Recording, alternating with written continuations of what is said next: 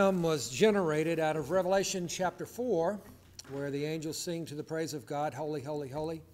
And since I'll be preaching from Revelation, the whole book of Revelation, actually, I thought that might be an appropriate hymn for us. Let's hear the word of God, Revelation chapter 1. I'll be reading verses 1 through 11. This will not be an expository message, as is my common practice, but it will be one that gives an overview of the book of Revelation, and it gets it starting here, of course, in Revelation chapter 1. Let us give our attention to the reading of God's Word. The revelation of Jesus Christ, which God gave him to show to his bondservants the things which must soon take place.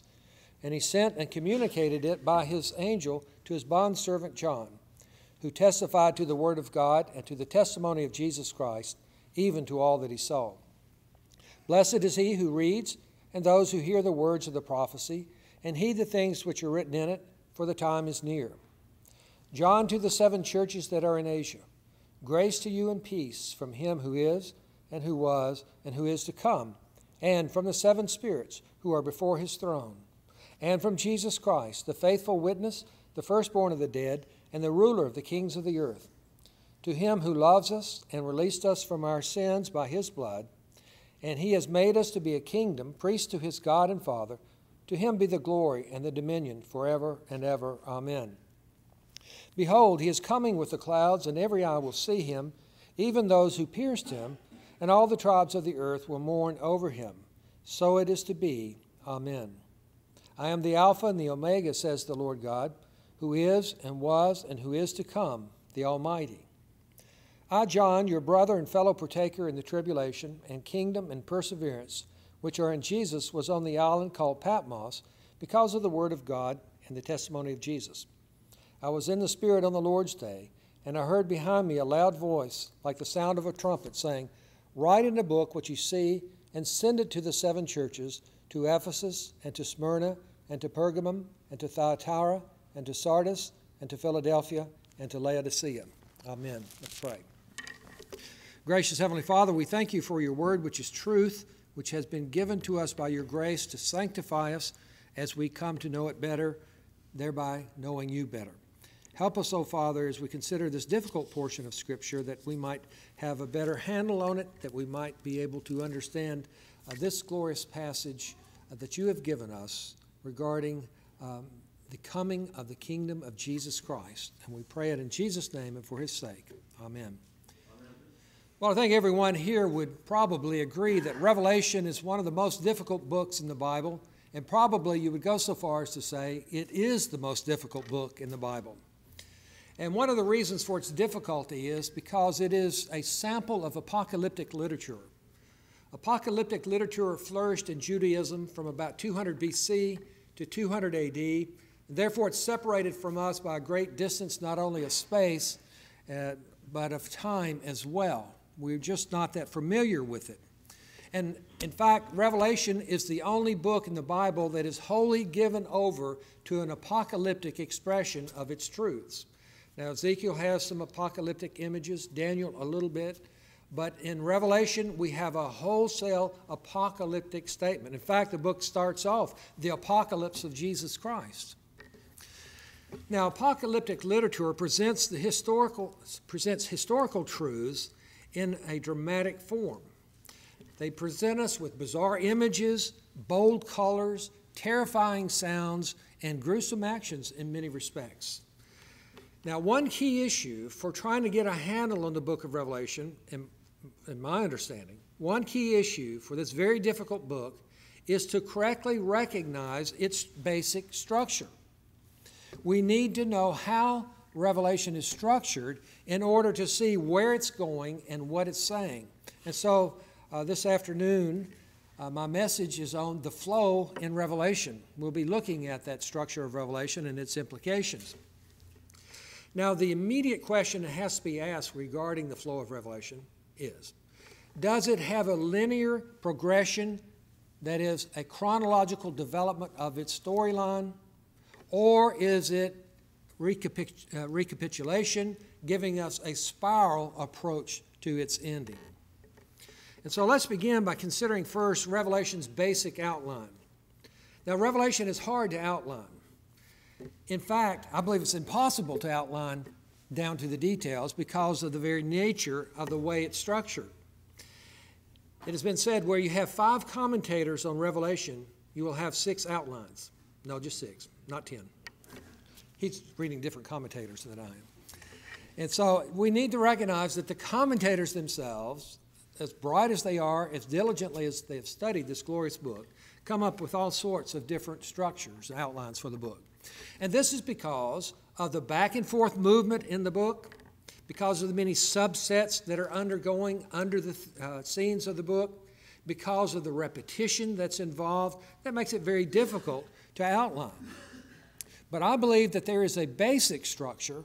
It won't give us a detailed approach to the book, but it'll present us a basic structure that will be helpful to understanding what John is getting at and the message we need to get from it. It's a 4-point outline. So obviously John was not a Baptist since he has a 4-point outline instead of a 3. But surprisingly, it's not relative to the seals or to the trumpets or to the bowls, as you might think, since they're a recurring series of events in the book. These are only subsets of the broader theme in Revelation. Now, the main hinges of the book of Revelation, I believe, are found in this recurring phrase, in the Spirit. 4 times in the book of Revelation, at dramatic junctures, we hear John saying, I was in the Spirit. These are the main hinges of the book of Revelation. They don't appear randomly. On a first reading of Revelation, you might think, well, John every now and then says in the Spirit. But it's not just John every now and then. John has a purpose for placing the in the Spirit statements as he does. These are not random statements by John. They are structural statements by John. And in each case, in each of the 4 in the Spirit statements, you will find John has moved to a new sphere and he's looking upon a new scene. It's not just a random statement. He is moving from one place to another in these 4 in the Spirit statements. And furthermore, each of these 4 in the Spirit statements has judicial implications for the forensic drama that I believe the book of Revelation is. Revelation is presenting us a forensic, a judicial drama regarding what is to happen to Israel in AD 70, is my understanding of the book. Just a real quick synopsis there. But let's look at these 4 in the Spirit statements and see how they help in structuring the book. And the first is found in Revelation 1, verses 9 and 10. And Revelation 1:9 introduces the section from Revelation 1:9 all the way through the end of what you might know of as the 7 letters, but would be better called the 7 oracles. Revelation 1:9 to chapter 3, verse 22. And when John is in the Spirit, he sees the 7 churches. In Revelation 1:9 and 10, we read, I was on the island called Patmos because of the word of God and the testimony of Jesus. I was in the Spirit on the Lord's day. And then he sees the 7 churches. Then he writes the 7 oracles to the 7 churches. Here, John himself is under judicial censure from the Roman Empire, being banished to the Isle of Patmos because of the Word of God, because of his ministering the Word of God against the Roman wishes. Rome has banished him. And then John writes these 7 oracles that follow, and the 7 oracles are basically investigative judgments of each of the 7 churches. He searches out all of the 7 churches, and 5 of those churches he warns and criticizes. Only 2 of those are unscathed by John's denunciation. Now, the oracles follow the pattern of the covenant lawsuit in the Old Testament. Don't have time to develop that. I'm sure you've probably heard of the covenant lawsuit pattern. But each of the oracles follows a basic structure that is the outline to a covenant lawsuit in the Old Testament. In the next verse, in the Spirit situation, we're going to find that there's another forensic setting. And the next one is in chapter 4, verse 1. When he's in heaven. And chapter 4, verse 1 to chapter 16:21 is introduced by this statement. And here we're going to see God's judicial throne. Now, remember, in the preceding one, John was under judicial censure from Rome. Now he's going to look up into heaven, and he's going to see God's judicial throne to see who's really behind the scenes of things. In chapter 4, verses 1 and 2, we read, "After these things I looked, and behold, a door standing open in heaven. Immediately I was in the Spirit, and behold, a throne was standing in heaven." This is clearly a judicial situation that John is facing now.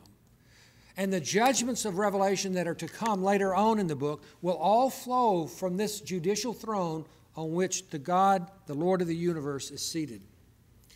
And though God's people, like John, suffer on the earth, remember John's banished to Patmos, and he's writing to a suffering people that he calls to perseverance. Though they are suffering like him, this early vision assures them that God is on the throne and his will be accomplished.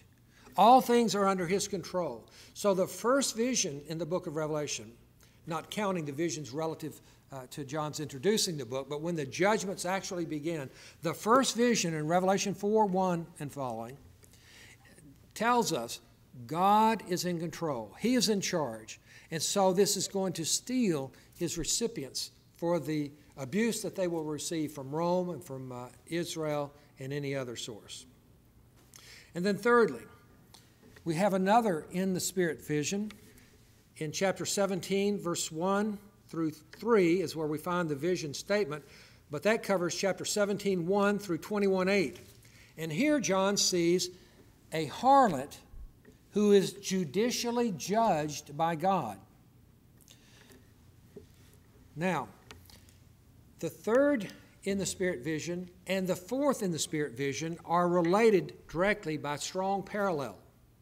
They form a negative and a positive image of something.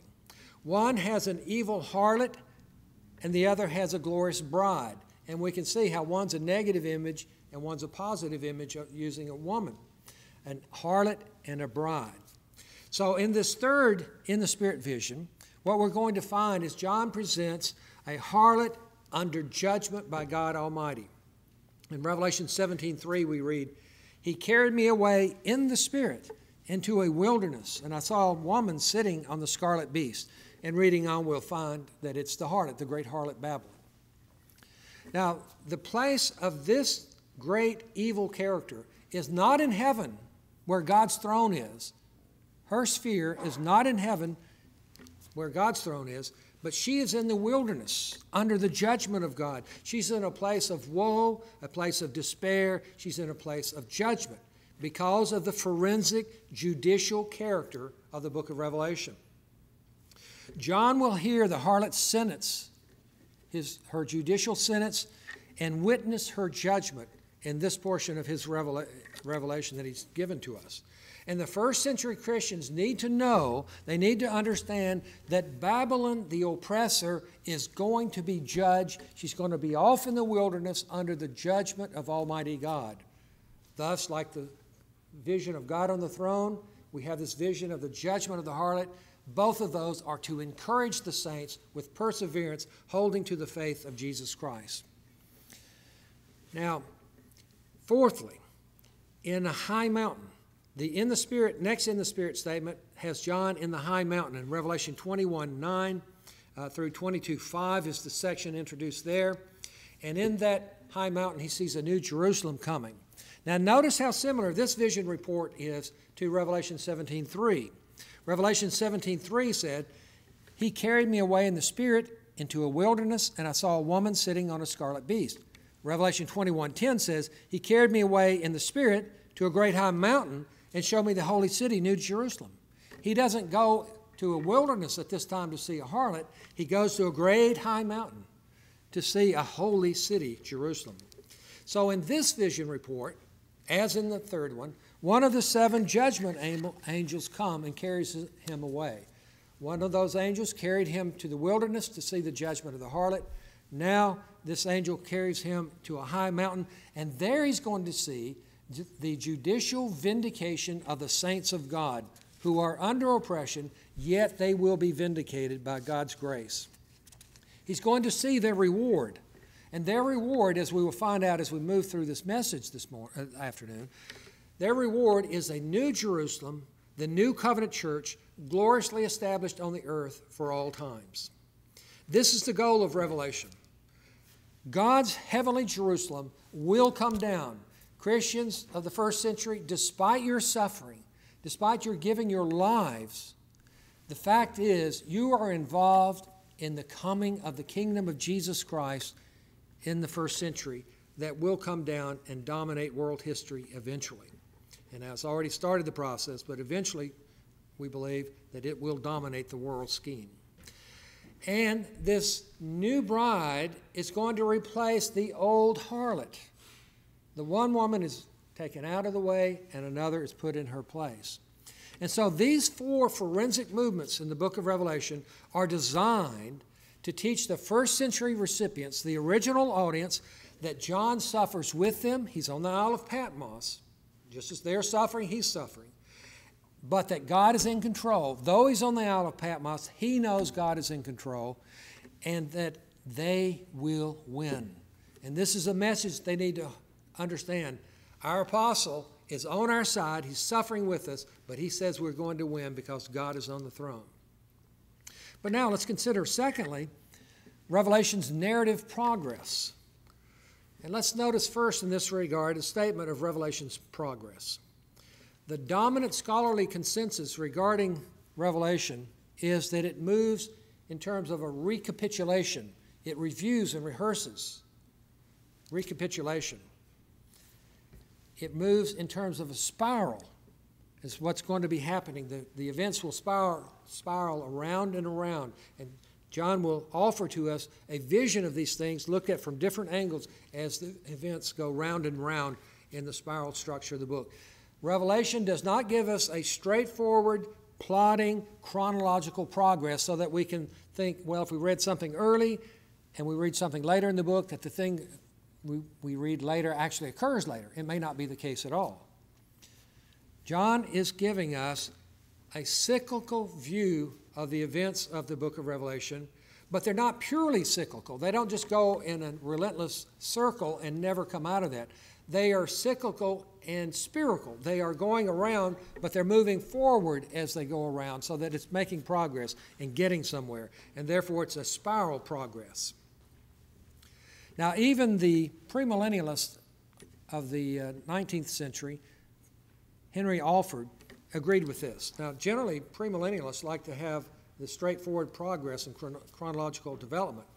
But Alford says, quote, "All this forms strong ground for inference that the three series of visions, the seals, the trumpets, and the vials, are not continuous, but resumptive. But though these visions move in a cyclical fashion, they are moving forward." Always keep that in mind as we have this recapitulation, this resumptive method of John's. Now notice also, evidence for Revelation's progress. It's one thing to say, I believe it moves in cycles, but it's another thing to show why I believe it moves in cycles. This must be the case. It must be moving in a recapitulatory fashion for at least two reasons. There are many more, but two are all we have time for. Number one, the end comes several times in the book of Revelation. We're reading the judgment, and it looks like the end is here. Listen to Revelation 6, verses 12 through 14. "When he broke the sixth seal, there was a great earthquake, and the sun became black as sackcloth made of hair, and the whole moon became like blood, and the stars of the sky fell to the earth as a fig tree casts its unripe figs when shaken by a great wind. The sky was split apart like a scroll when it is rolled up, and every mountain and island were moved out of their places." This is the first judgment cycle, and yet it reads like an end judgment cycle. When everything is shaken, all the islands are moved, and the stars are falling from the sky, it sounds like the conclusion, like the end has come. But we must recognize that that is not the case at all, because 16 chapters follow this. After Revelation 6, there are 16 more chapters. And then consider Revelation 14, verses 14 and 15. "Behold, a white cloud, and sitting on the cloud was one like a son of man, having a golden crown on his head, and a sharp sickle in his hand. And another angel came out of the temple, crying out with a loud voice to him who sat on the cloud, "Put in your sickle and reap, for the hour to reap has come, because the harvest of the earth is ripe." That sounds like a concluding work. It sounds like an end-time event. Yet, we find that Revelation continues for 8 more chapters after chapter 14. And then there's another end-sounding episode in chapter 16, verses 17, 18, and 20. The 7th angel poured out his bowl upon the air, and a loud voice came out of the temple from the throne, saying, "It is done." And there were flashes of lightning and sounds and peals of thunder, and there was a great earthquake, and every island fled away, and the mountains were not found. But then Revelation continues 7 more chapters. Each of these provide us with strong evidence of the recapitulation going on in the book of Revelation. Strong evidence of its cyclical nature. But there's another line of evidence as well. And we can see the cyclical nature of Revelation by noting Babylon falls several times. Revelation 14:8.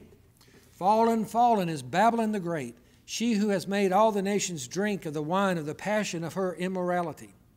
But 4 chapters later, we read chapter 16:19. "The great city was split into 3 parts, and the cities of the nations fell. Babylon the Great was remembered before God to give her the cup of the wine of his fierce wrath." But then 2 chapters later, she falls again. Revelation 18:2. "Fallen, fallen is Babylon the Great. She has become a dwelling place of demons." Babylon keeps falling. And these are not different events. That's a different view of the events. It's repeating it. For this reason, John is employing this cyclical nature of judgment for purposes of enhancing its rhetorical effect. One commentator, B.K. Blunt, says, quote, "Like any good rhetorician, John hammers home his single message by re-articulating it in a variety of ways. He is emphasizing the fact Babylon will get her just dues, and he does it by recapitulation." Well, let's now consider my third major point, Revelation story development.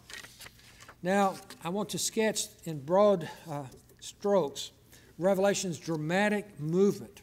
I want to look at its plot line just in broad strokes to see where it's going, because I want us to highlight how John unfolds the dramatic movement and the Jewish judgment in AD 70. I didn't have a lot of time to fill out the AD 70 concept, but the fact is I believe the book of Revelation is looking to AD 70 and the destruction of the temple and God's judgment of the Jews for crucifying the Messiah. But now let's look at how John unfolds this theme of Jewish judgment. Now be aware, when you go into the book of Revelation, you have to understand, not only to help you, but also to properly understand the book of Revelation, you must understand that Revelation is the most Old Testament flavored book in the New Testament. Its grammar is fundamentally different from all the rest of the grammar of the Koine Greek of the New Testament. It is a Hebrew-impacted grammatical form that we find in the book of Revelation. Some of the major commentaries that are of academic worth have whole sections that deal with the grammar and the lexicography of the book of Revelation because it is so different from many of the other books. It has been impacted by Hebrew grammatical thought forms. Furthermore, we find in the book of Revelation many Jewish images, many themes from the Old Testament. There are many allusions to verses of the Old Testament, and there are names and places that we find only in the Old Testament reappearing once again in the book of Revelation. That's because John is writing about God's judgment on the Jews, and so he's approaching this matter as if he were an Old Testament prophet coming to the Old Covenant people of God, and so he puts on the cloak of a prophet and goes after Israel in using this method. Now, I believe that Revelation is an Old Testament-oriented judicial drama regarding the destruction of the temple in the year 70 and the conclusion of the Old Covenant order. Let's notice in this regard the judicial relationship in Revelation. Remembering that we have to have an understanding of the Old Testament to unlock the book of Revelation, we have to realize that in the Old Testament, Israel was the wife of God. She was his wife by covenant. In the Old Testament, God is said to graciously marry Israel and take her as his wife. Isaiah 54:5. Your husband is your maker, whose name is the Lord of hosts. Jeremiah 31, verse 32. My covenant they broke, although I was a husband to them, declares the Lord. Many other references make these allusions to Israel's relationship to God as a covenant wife to her husband. Therefore, when Israel is unfaithful, when Israel falls into idol worship, then she's committing what the Old Testament prophets call spiritual adultery or harlotry. Jeremiah 3:9. Because of the lightness of her harlotry, she polluted the land and committed adultery with stones and trees, that is, with wooden idols and stone idols and things of that sort. The fact is, since she's married to God, when she goes chasing off after other gods, she's committing harlotry, adultery against her true husband. Ezekiel 23:37 says, Israel has committed adultery with her idols. Now, this covenant imagery is going to be very helpful for us to understand the legal implications, the judicial actions in the book of Revelation, to understand it is being presented to us as a forensic drama. So this will click here in just a moment. So let's look now at the judicial movement in Revelation.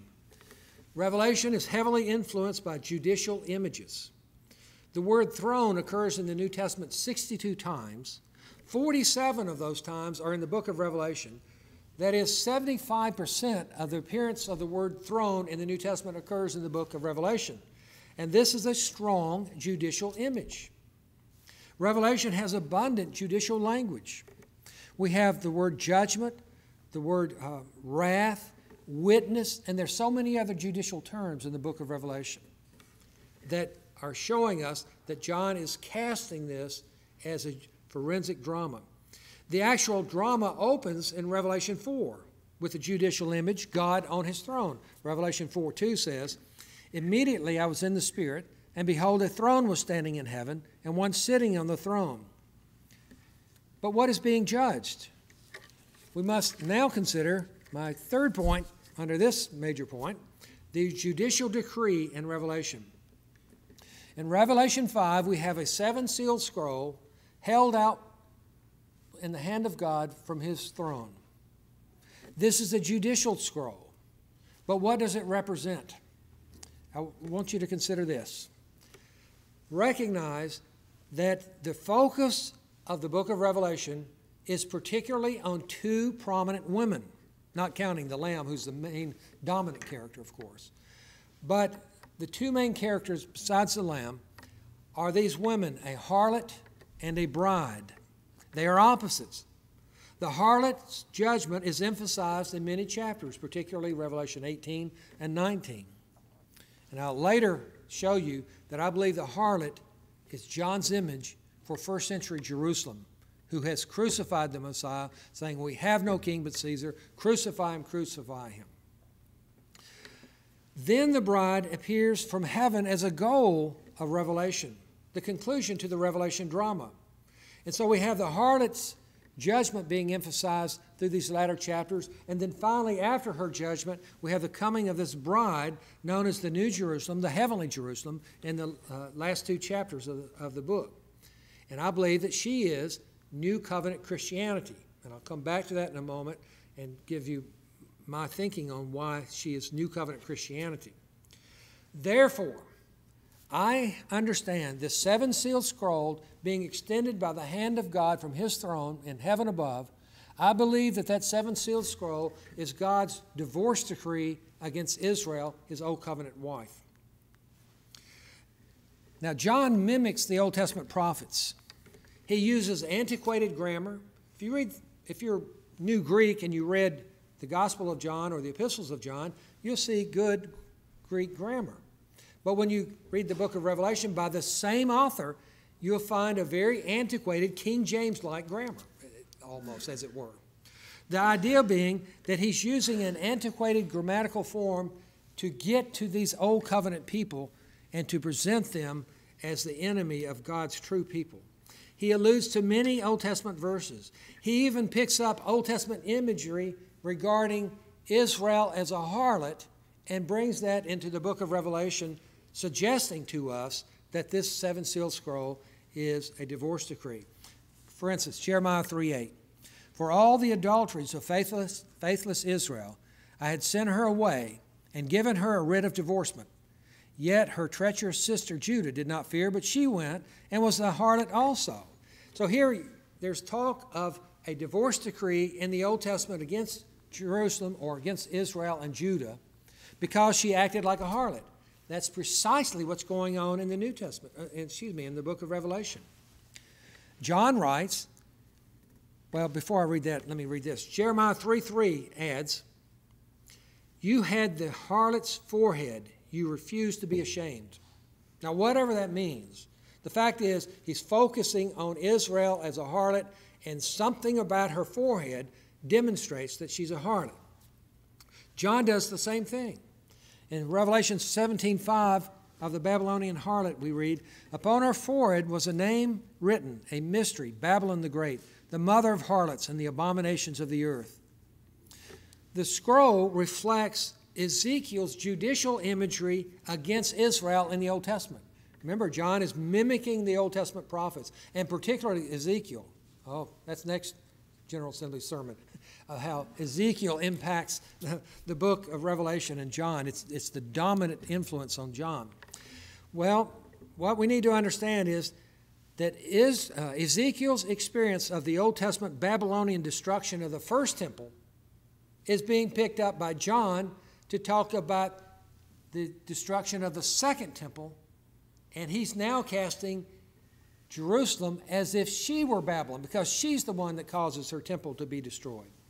In Revelation 5:8, we read this. I'm going to read Revelation 5, then go back to Ezekiel, and you're going to see how John is obviously reflecting upon Ezekiel 2:9 through 3:1. Revelation 5:1. I saw in the right hand of him who sat on the throne a scroll written inside and on the back, sealed up with 7 seals. So you have on the right hand, in the right hand of God, from the throne, a scroll written on the inside and outside.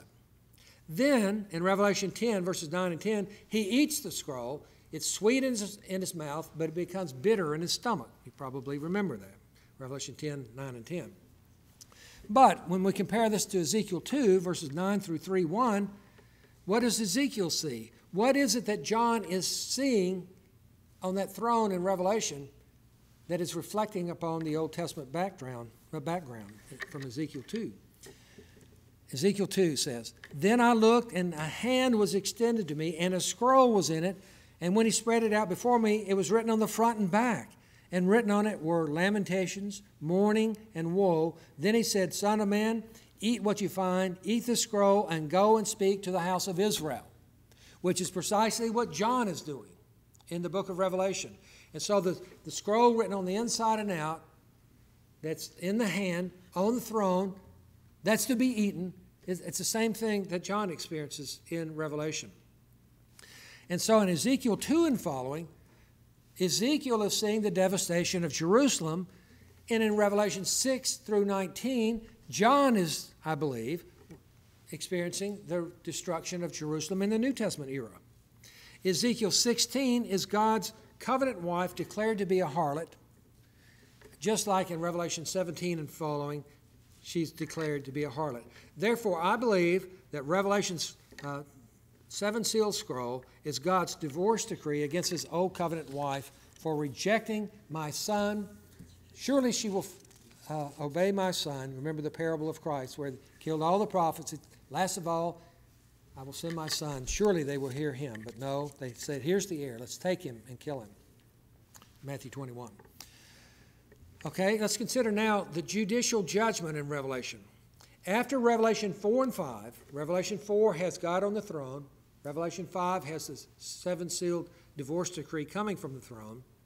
After Revelation 4 and 5, then you have chapters 6 through 19, which deal primarily with judgments on Israel. Now recall in the Old Testament how a harlot or an adulterous wife is dealt with. In Leviticus 20, verse 10, it's by stoning.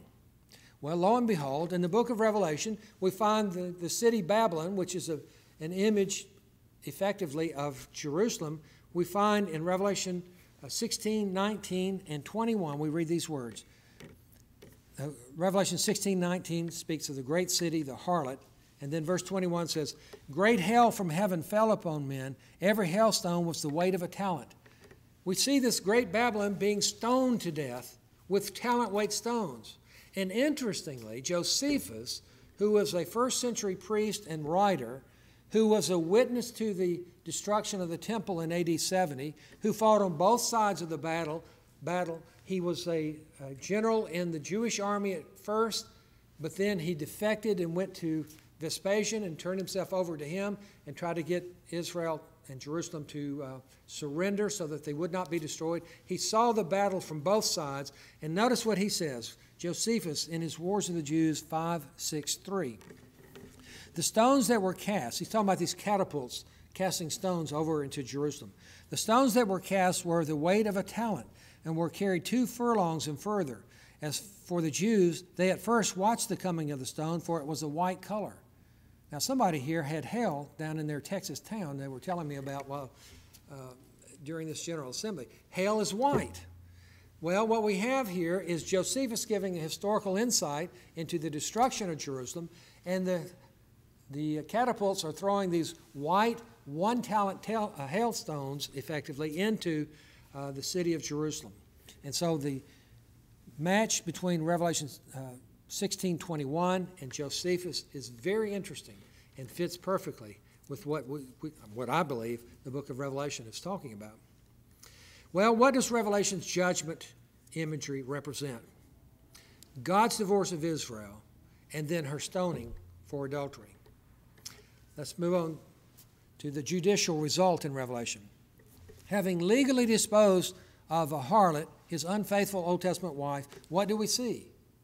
After God disposes of this harlot, which I've argued is his Old Covenant wife, then the next thing that happens in the book of Revelation is a new bride coming down out of heaven. Notice the flow. Revelation 4 presents us with God's judicial throne. Revelation 5 presents us the divorce decree. Revelation 6 and following, the judgments for spiritual harlotry and adultery. And then Revelation 19, the marriage supper of the Lamb. And Revelation 21:2, then I, John, saw a holy city, New Jerusalem, coming down out of heaven, prepared as a bride for her husband. The bride is the New Jerusalem. Why? Because she's replacing the old Jerusalem.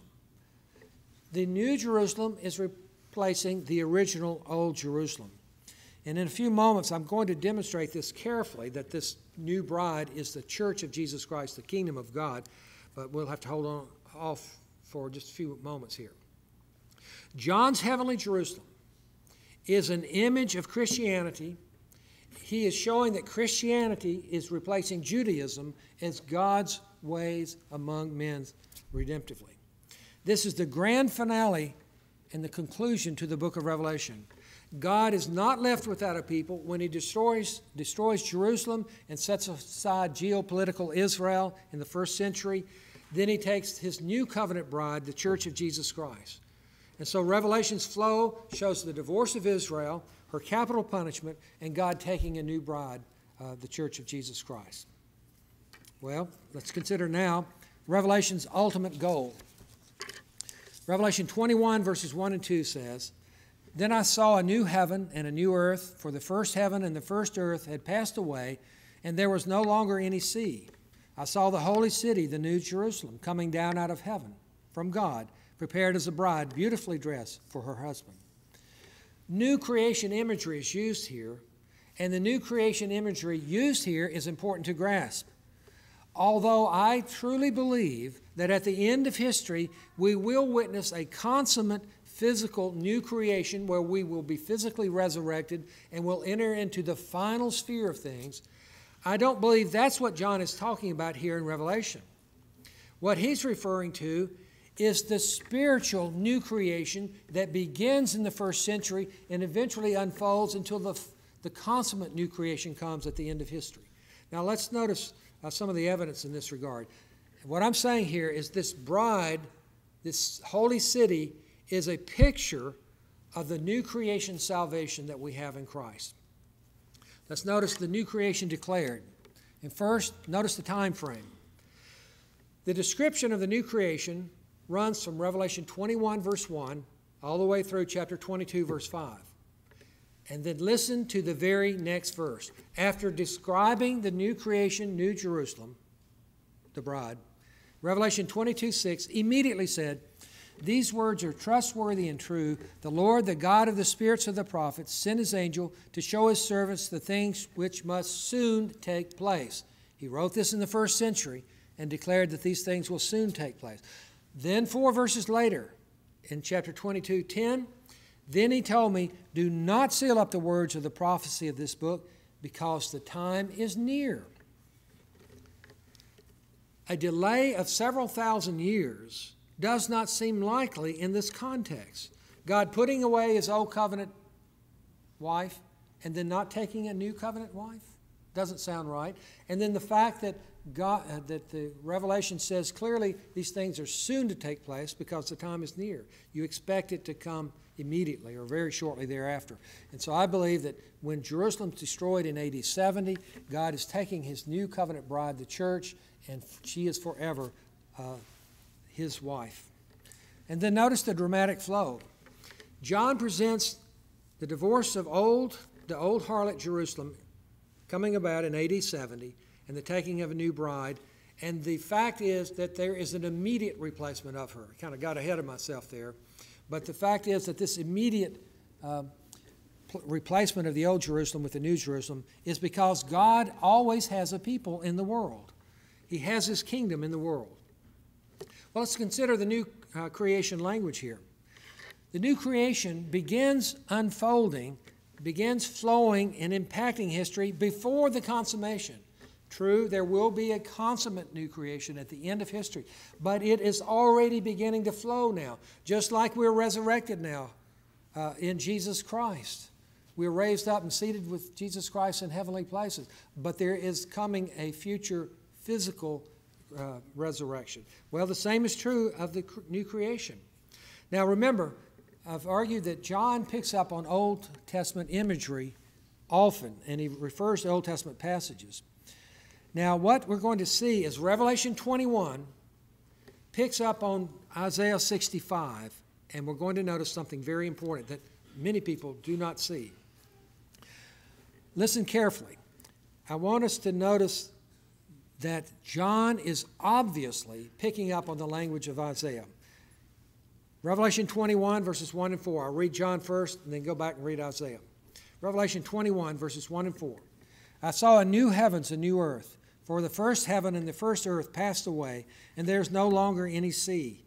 He shall wipe away every tear from their eyes, and there shall no longer be any death.